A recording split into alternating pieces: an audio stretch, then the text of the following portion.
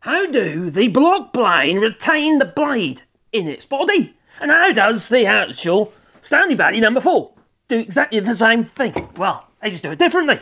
Now, with these block planes, whether it be these standees here or this record, they all have a retaining bar. It's like a fulcrum, you see, and a cap iron such as this one, which you place behind the bar and you do the little screw up and it applies pressure against the blade, or trapping the blade between the cap iron and the bed of the actual plane itself, securing the plane iron.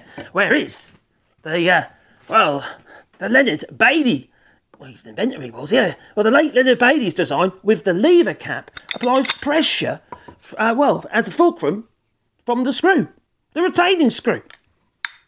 And it holds the blade into place and applies a pressure against the chip breaker that it does. Toodaloo!